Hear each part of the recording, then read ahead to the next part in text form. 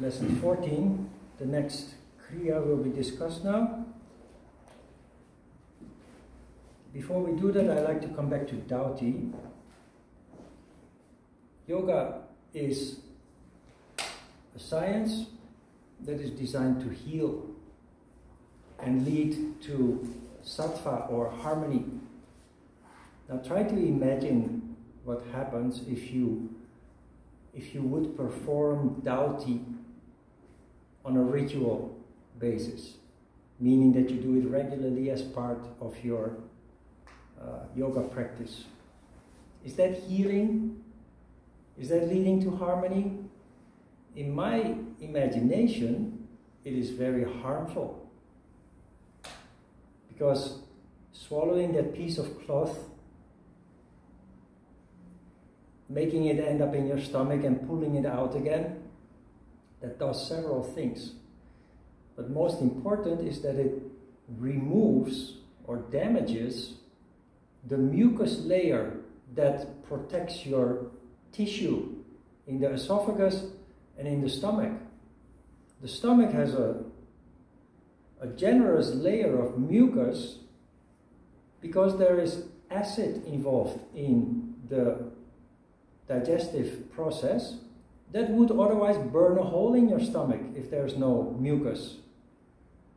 Every time you take out the piece of cloth, it will remove part of that layer of mucus that protects your stomach.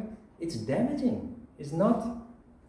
So what I'm trying to get at here is that as a sensible, critically thinking human being, you should scratch your head and ask yourself, can this really be?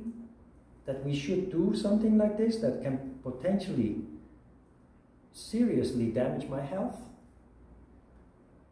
It doesn't fit in the picture that yoga gives us, that it's supposed to heal, not damage.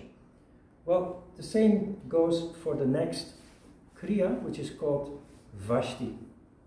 Sutra 26 describes Vasti. Then Vasti is described seated in water up to the navel in Utkatasana, resting the body on the toes of the feet, the heels pressing against the buttocks.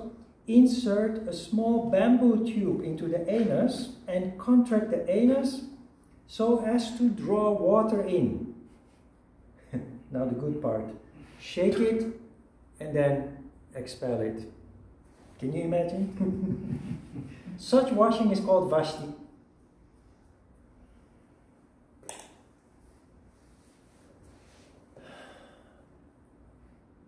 These days, retreats are very popular. Yoga retreats, spiritual retreats. And I noticed that one of the regular occurring practices they let you do as a visitor of a retreat is a daily cleansing of the bowels, the intestines, with enema. It's like a big injection device with which you pump water into the anus to cleanse it. Now, this is in fact a medical device. It's not a spiritual or a ritual device. It's a medical device. If you have serious problems with excretion, passing stool, that you are obstipated, you can loosen it using an enema. But if you use it on a ritual basis, meaning regularly, same as with Dauti, you're going to damage your intestines. So let's just not even further consider the possibility that you do this. The reality or the truth is much more beautiful once you start seeing the picture. We had Dauti. In Dauti, you visualize energy coming down, or if you cannot imagine energy yet, you use the visualization of swallowing a piece of cloth. Energy down, or a piece of cloth down, and energy up. piece of cloth going up.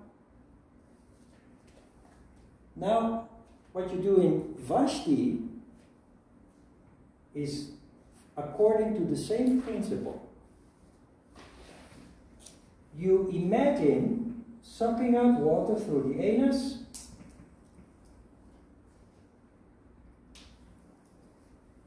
shake and expel, and expel.